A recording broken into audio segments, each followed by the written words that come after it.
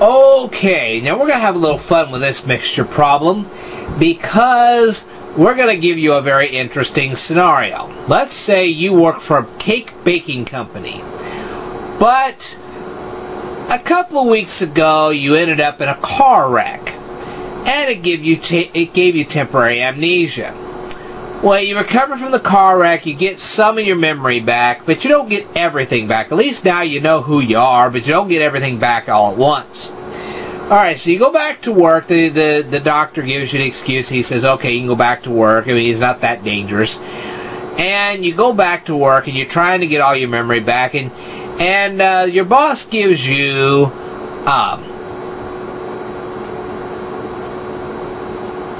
frozen egg powder. Now, what I mean by that is that some companies can actually freeze dry eggs. Now, I know that's kind of a weird way to do things, but they turn the eggs into kind of they freeze it in such a way it turns into a fine powder. And by doing so, you can mix it up with a cake mix, and you don't have to be cracking eggs all day. Okay. It's not as tasty and it's not as good, but oh well. Anyway, he gives you 5 pounds of this egg powder, okay? And he says this stuff is worth $1 a pound, okay?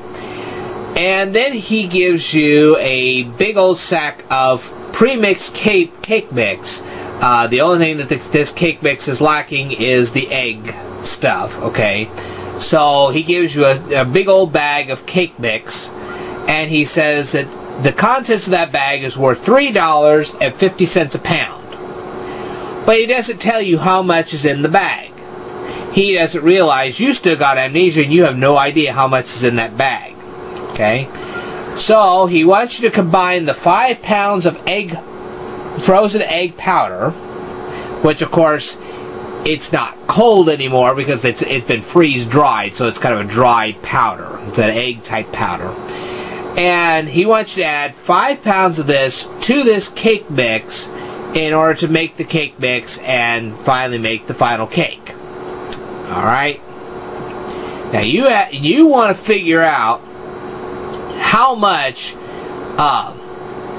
how much is in this bag of cake mix. Alright, now I know that's the stupidest scenario you've ever heard in your life, but let's just follow along here just for the gist of things. Alright, now, you already know you have a 5-pound bag of frozen egg powder, and it costs $1 a pound. So you take the 1 times the 5, and you get 5 like this. Alright? Now, you have a bag of cake mix, and you know that each pound of that cake mix is $3.50 a pound. Now, you know you could probably take that cake mix and put it on a scale and find out how many pounds are in that bag of cake mix. But we're not going to do it the easy way. Heck no, why would we do that? This is a math problem, for Pete's sake. So, $3.50 a pound is what the bag of cake mix costs, but we don't know how many pounds is in that bag of cake mix. So we take the 3.50 times X, like this. Alright, so we know that the end result, the cake mix that we're going to have after we're finished mixing, is going to be worth about $3 a pound. Okay, it's going to cost you $3 a pound. And we know that there's going to be at least 5 pounds of mixture in this cake mix because we're going to add 5 pounds of frozen egg powder. Okay, we know we're going to do that. But we don't know how much is in the bag of cake mix. So, we have 3 times X plus 5. Remember, we have 5 pounds of frozen egg powder we're adding to an unknown amount of cake mix. And that's how we get this. So, 3.50x plus 5 gives us 3x plus 15. Now that 3x plus 15 comes from 3 times x equals 3x and 3 times 5 equals 15. We're going to subtract 5 from both sides of this equation. So now we got 3.50x equaling 3x plus 10.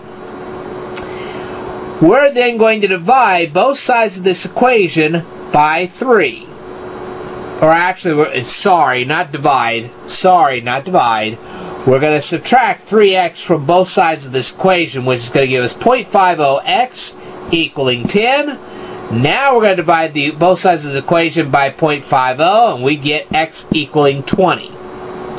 So now we know that there is 20 pounds of cake mix that we're going to mix with 5 pounds of freeze-dried egg powder to make 25 pounds of the new cake mix, which we're going to finally add a little water to and make cakes out of.